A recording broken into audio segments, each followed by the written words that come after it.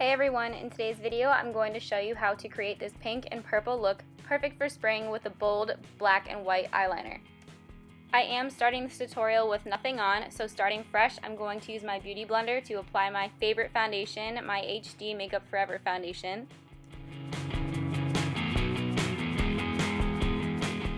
Next I'm going to apply my Pro Longwear Concealer, this is from MAC, and I'm going to apply this on any problem area, under eye, and redness.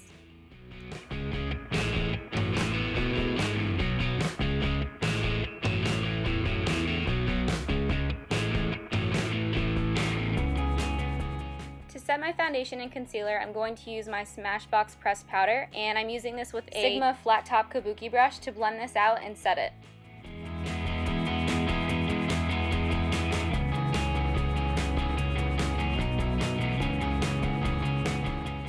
Now to add structure and depth into my face, I'm going to use Hoola from Benefit and apply this on my cheekbone area and nose.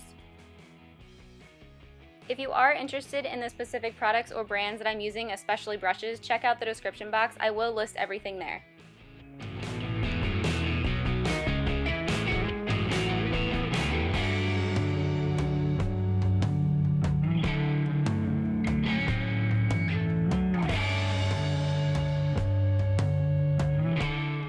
Before any eye look, I always put my eyebrows on first. This really frames the face and the eye. So I'm using Anastasia Dip Brow in the color Blonde.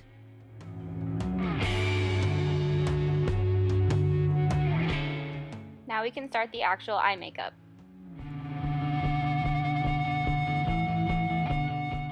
The first brush I'm going to use is a bullet crease brush, and it's just a round top fluffy brush. I'm going to use this brush to apply the first color we're using, which is a very vibrant baby pink, and I'm applying this in the crease and then blending it into the inner corner. This is going to be our base or our transition color. And again, for anyone interested, if you do want to know the exact brand or style of the brush, whatever I'm using, just read the description box and it'll be there for you, but you can use whatever you already own. For this part specifically, you really just want a light wash of color.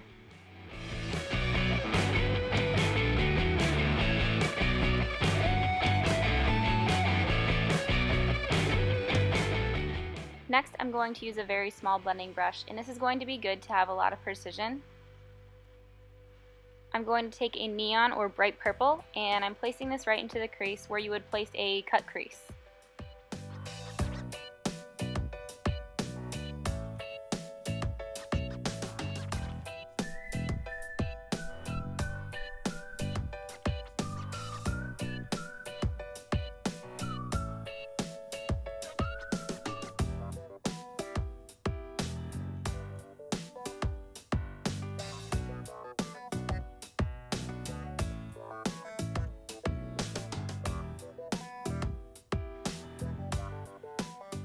Now I'm taking a matte off-white eyeshadow and I'm placing this underneath the brow bone and in the inner corner to start a highlight.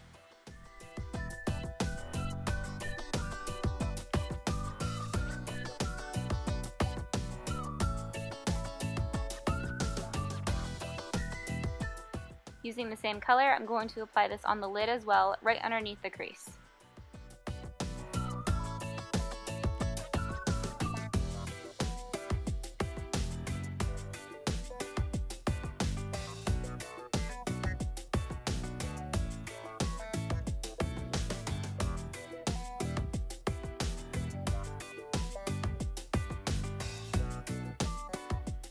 Now to start my eyeliner, I'm going to take the pink we used in the beginning and smudge this on the bottom from corner to corner using the fluffy bullet crease brush.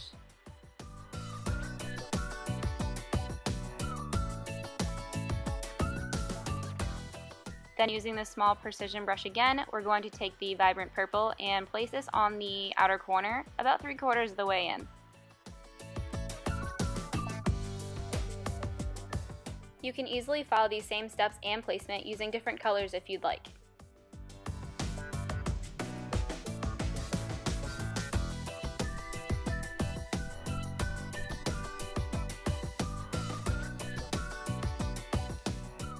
Now for my favorite part of the entire look, the heavy winged thick black eyeliner. I decided to make the eyeliner very intense and bold. It's up to you how thick or how dark you want it. You can choose to do different color than black, or you can make it thinner, you can make it thicker, however you'd like to do it. I'm using a black liquid eyeliner. This is from Wet n Wild, and I'm first going to line corner to corner a very thin line. Next, to create the heavy wing, I'm going to create a triangle. So the flat part of the triangle is going to be laying against your lid, and then the point is going to be facing towards your brow. I felt it was easiest to box this out or create a border and then fill it in, but if you want to do it in one flick or swift movement, you can do that too.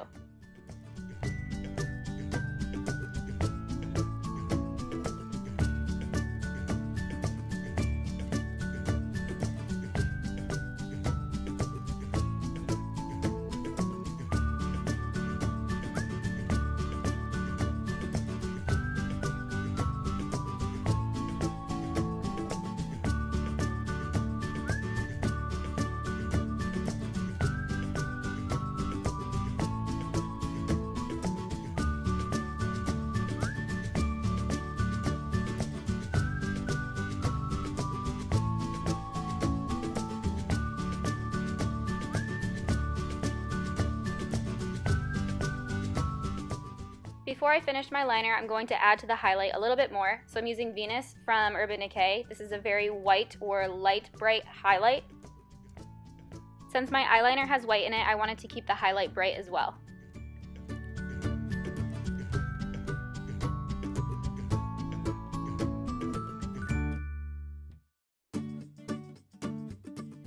Now for the white liner. I'm going to use NYX Jumbo White Pencil in Milk and an angled eyeshadow brush. I am placing this right over top the black, but I'm not covering the black. So I'm placing a line on top of a line, and the white is going to start in the inner corner and work its way out to the end corner or the beginning corner of the black. There isn't much to the white eyeliner. It's very soft, but at the same time it is a big statement when you look down or close your eyes. You don't see it that much when your eyes are open or looking straight ahead, but it does give a very modern effect and really brightens up the whole eye. And then to finish up the eyeliner, I'm going to place a little bit of a white line underneath the black wing that we placed before. This little step again just keeps it very modern and bright. Now you can add your mascara and false lashes.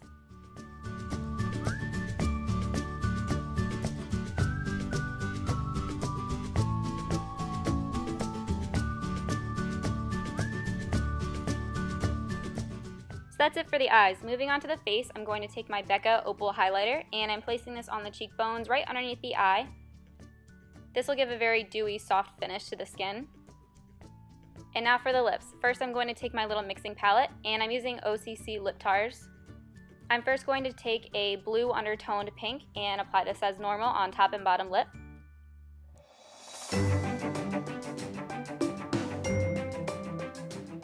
Now to create an ombre effect, I'm going to place white and put this right in the center of the lip and then smushing them together, kind of wiggling them around to give a faded or bleeding effect to it. I feel this lip combo is perfect for the eye look.